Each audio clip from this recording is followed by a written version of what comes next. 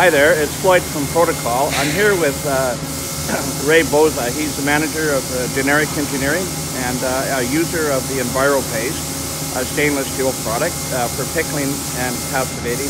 And he's got a couple of large jobs. Ray, maybe you can explain what you're working on. Yeah, these are wastewater treatment tanks that we are building for one of our clients. And they're all 316 stainless steel. And we've done a lot of... Maybe I'll just go over to the tank. Yeah, what he's talking about. And this tank here hasn't been sprayed yet, right? No, this one hasn't been cleaned yet.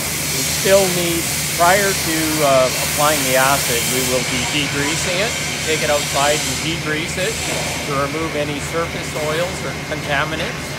And then we will bring it into our shed and then proceed to spray it with the EnviroPaste. And we generally leave it overnight. You can leave it on for even just only a couple of hours, but we prefer to leave it overnight, let it do the work. So then the next day we can bring it outside and just pressure wash and hose off all the paste and all the contaminants and dirt. Ray, the one tank next to it is one that you've completed. This has been pickled and passivated with the EnviroPaste, and you can actually see the significant difference between that one and the one that's unfinished. And so, Ray, explain why you're doing the whole tank. Well, we just find it far more efficient to do the entire tank because it's in contact with water in the interior of the tank. We need to ensure that all the surfaces are clean and corrosion resistant. Not only just the inside where it's in contact, but more especially the outside as well too, because of chemicals, the atmosphere, the moisture will cause corrosion to occur on the outside of the tank as well, especially in any of the areas where they've experienced heat due to the welding and or manufacturing, cutting. That will create areas where the corrosion will begin to propagate and easily cause structural damage to the structure if it's not properly cleaned. And you can actually see the significant difference. This is the outside of the tank, and they do. So we're going to do another video showing the sprayability, and Ray will walk us through that one when they move the item into the shop. This is another tank on the inside we just videotaped, and Ray, explain all the areas of concern if we don't treat this. Well, we want to cover the entire surface because in a lot of areas, which I explained earlier, where any metal has contacted it or scratches that have occurred, you can see how there's iron embedded in the scratch and it starts to corrode. You can see that. Especially when it's been in contact with water. I mean, we do a good wet spray is a good way of testing the surface to see if there's any iron contamination. Right. Is you hose it down, entirely wet it, let it sit for several hours or overnight preferably. To see where the iron is. And you will see the iron, the rust bloom occurring on the surface. On the surface. So this tank will be the one that will be sprayed. And these gentlemen right now are just cleaning the oil and grease. And they're removing any metal marker that's on it, and fellow at the end, he's in the process of degreasing it to ensure that we have good contact between the metal and the EnviroPaste.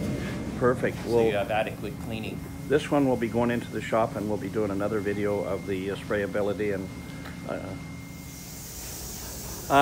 what we're doing now, this is Ray Boza from Generic Engineering, and Ray's going to explain what they're doing here. We're spraying the inside of a waste treatment plant right there where it's going to. And the safety gear he's got on, he's got some air going through because he's spraying on the inside. He's got the mask. And then Ray, he's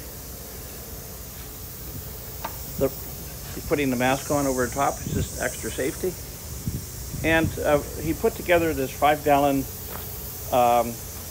pressure pot thing, and he's put extra hoses. Maybe you can explain why. Yeah, this is a Lemmer 5-gallon stainless steel pressure pot that we put together so that originally we started using a smaller pressure pot, which only held about 2 liters of product in it. But for our larger tanks, we wanted to cut down on the refilling time. So by going to the 5-gallon pressure pot, we're able to put on a longer hose, which we've upgraded to a 1-inch line for feeding the product, so that he gets a faster flow rate and is able to spray a larger area. And the air pressures, or you were saying around 45 psi? The feed pressure is about 45 psi, and the air atomization pressure, I think he's probably got it at about 80 psi. 80 psi. But then he adjusts the amount of air at the gun and gives him a little bit of flexibility to produce the proper spray pattern that he's looking for, whether he's spraying a wide surface area, or if he wants to narrow the fan width down to just concentrate on specific weld areas. Right. In this case, we are going to be coating the entire tank. The entire tank. I've asked him if he could just spray and show how it, if you're just doing the welded areas rather than spraying the whole tank, how this works so quick and so fast. So he's going to... Okay, here we go.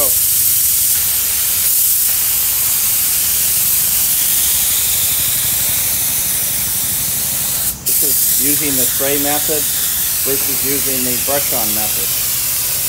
You can see how fast for you... We prefer to leave it on at least overnight. In this instance, because it's the weekend, we can safely leave it on throughout the weekend and come back after the weekend and wash off the product. You know, with using pressure washers, we use pressure washers to clean the surface. And he'll be moving over to here. So this entire tank will be pickled and passivated. And he's already done one inside, which we, so we got the before and we have the after. And Ray, just a second on touching on the cleaning method first, which is really important, what you do. Yeah, it's very critical prior to applying the protocol cleaner. You need to go through, and what we always do is use some thinner, remove any paint pen marks, felt pen marks, if there's any stickers, adhesives left over from stickers. And then that's followed up by using a good quality degreaser to remove any of the surface oils and lubricants or film that's on the material. There's always a bit of residue left from, you know, metalworking processes on the material. If you don't remove that, those oils will act as a barrier and prevent the heat tint remover from contacting the actual material and removing any free iron contaminant. You know, you can think of that oil film as like a protective barrier, kind of holding the iron underneath it. So it's very critical to strip that off. Yes, and I guess that's in compliance with the ASTM 380 967. Well, you can see the size of this tank, and he's already almost completed one whole section there. So I think that's wonderful. Thank you very much, Ray. And it's generic engineering out of Pit Meadows, I believe, right? Or Maple Ridge, British Columbia. Maple Ridge, British Columbia. You've actually got it set fairly narrow, and this allows him to get a greater reach, greater distance. You can see he's narrowed it down so he can get the top of this tank, and this tank is probably, how high is it? It's 10 feet. 10 feet, so he doesn't need a ladder, he can just use the gun. And you can see he's just doing the welded zone. He's got a very even pattern on that. And he's almost completed this whole thing in less than 5 minutes so far.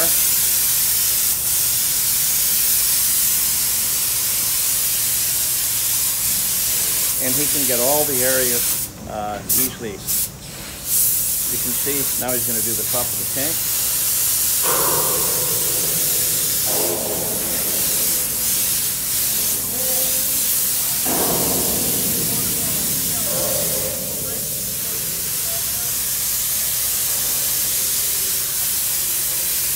Very good. Excellent. This is on the inside. After the product's been applied, sprayed and washed, as for what Ray was talking about.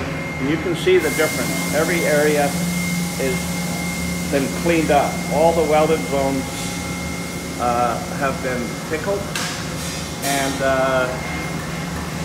passivated. He's done 2 tanks. significant difference. And Ray, will you be doing these items also? Pardon me? Will you be doing these items also? Yes, these are other little tanks. This is for another client of ours. We will be cleaning these as well. Thank you. We'll go to the spray inversion.